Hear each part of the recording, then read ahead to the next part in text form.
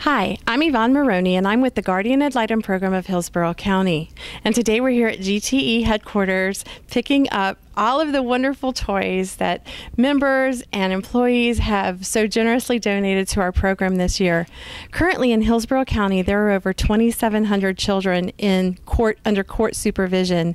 Our program is fortunate enough to represent about 1,700 of those, but unfortunately there are about 1,000 children that we can't represent because we don't have enough volunteers.